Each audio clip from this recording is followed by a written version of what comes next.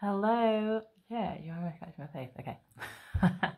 Hello, church. My name is Atinuke, and I am part of our Audacious church campus in Chester. How are you today? Today we are in our series of Christmas devotionals, looking at the journey in Jesus' birth story. And our key scripture for today is from Luke chapter 2, verse 4. And it says, "So Joseph also went up from the town of Nazareth in Galilee to Judea, to Bethlehem, the town of David, because he belonged to the house and line of David." So here we see Joseph and Mary, a very pregnant Mary, moving from Nazareth to Bethlehem, where Jesus was then born.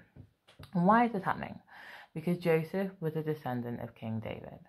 And this is both relevant and necessary because this was required to fulfill a great prophecy, the prophecy of the birth of Jesus, the Messiah.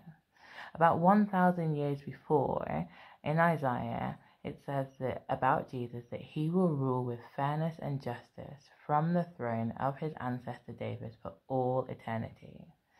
So for 1,000 years before this journey in Luke 2, the Jews have been waiting for the Messiah, waiting for the King of the Jews, the Savior of the world, to come from the line of King David. Now David wasn't expected to do great things. He was the youngest in his family, seemingly the least important, but God chose David, and he put a legacy on his life, and that legacy led to Jesus. And Joseph, the other character in the key verse, was a carpenter. He knew he was from the tribe of David, and he would have known about the prophecy of the Messiah coming from the line of David. But he did not expect to be on a journey in Luke 2 to fulfill this great prophecy and the realization of such a great legacy. But God knew.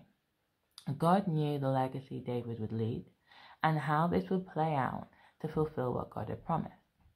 And just as God kept his promise to the world for a Savior back then, God keeps his promises to you now.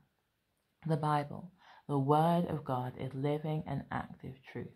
And as Christians, we can be expectant that God will do the things that he has said he will do. The story of Jesus' birth highlights the fact that sometimes the journey doesn't look the way we would design it. But God is faithful, and he will do what he has said. 33 years after the journey in Luke 2, God fulfilled another promise. Christ's death on the cross and resurrection, his victory over sin and death, and the gift of salvation to all who believe.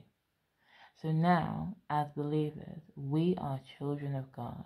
We are sons and daughters of the Lord Most High and heirs of his inheritance. If you are a child of God, you have an inheritance in him, and God has plans for you and a legacy for you to leave. You can be expectant for good things in your life. And if you don't know what it means to be a child of God, then join us at one of our services on Sunday or check us out online and we will tell you all about it. So church, whatever journey you are on today, wherever you are in life and whatever promises you are holding out for or holding on to, I want to encourage you to take a moment to consider and act on 4 points. Firstly, you are not random. God knows you. He cares about you. He knows where you came from and he knows where you are headed to. Secondly, God's promises are for you. Thirdly, as you choose to align yourself with God, you position yourself to receive a great inheritance and to leave a good legacy. And fourthly, God is faithful. Remember his promises to you and be expectant for their fulfillment. There's an inheritance for you to receive and there's a legacy for you to leave. So I'm going to pray. Father God, thank you that you are not random and nothing is random to you. Thank you that you know every person on earth. Thank you that you know everybody who is listening to, watching, or reading this devotional, oh God, and that you have plans and purpose for their life. Thank you, God, that just as you saw David, the shepherd boy, Joseph, the carpenter, and where they sat in the grand scheme of life and eternity, You know every single person engaging with this devotional.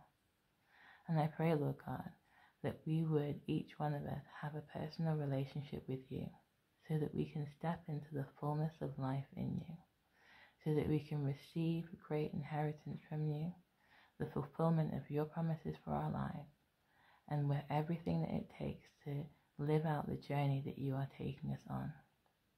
Thank you, God, that you have got good things and that you are faithful for each and every one of us. In Jesus' name, amen. Stay blessed, church. Remember, you have an inheritance to receive and a legacy to leave. Be expectant.